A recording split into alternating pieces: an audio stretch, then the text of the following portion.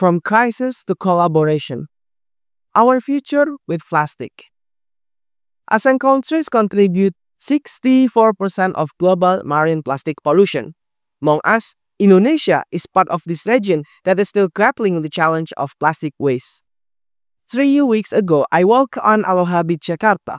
I found seashells, but the plastic bottles, plastic bags, and broken fishing nets littering the shoreline.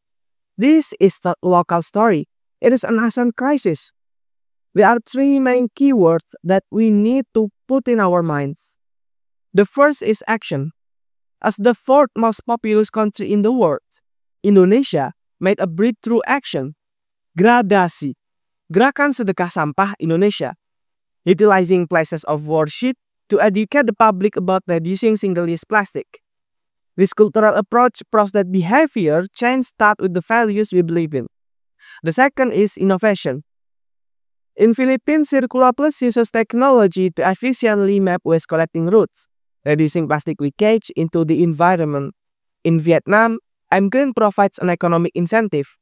Every kilogram of waste collected can be exchanged for a reward. And last but not least is partnership. ASEAN collaboration must be strengthened.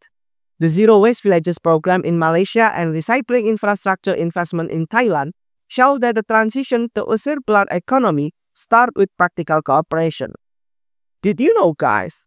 Informal workers collect 80% of recyclable waste in ASEAN. They are the backbone of the circular economy, but are often neglected by the rest of us. So, ICCPP 2024 calls for them to be provided social protection and technical training. As part of the global effort, ASEAN should be active in the UN Plastics Agreement negotiation.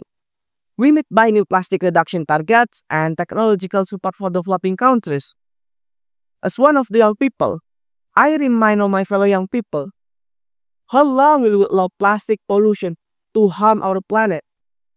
There are many ways we can contribute to the reduction of plastic waste, one of which is let's utilize platforms like Sea of Solution. From rejecting plastic straws to organizing educational campaign, because one small step can create a big ripple. In 2024, laws like the ASEAN Unity.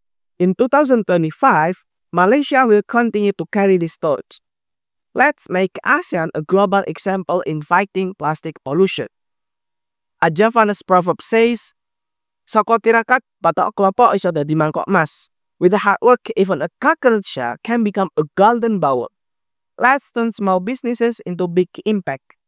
For ASEAN, for the planet, for tomorrow. Thank you.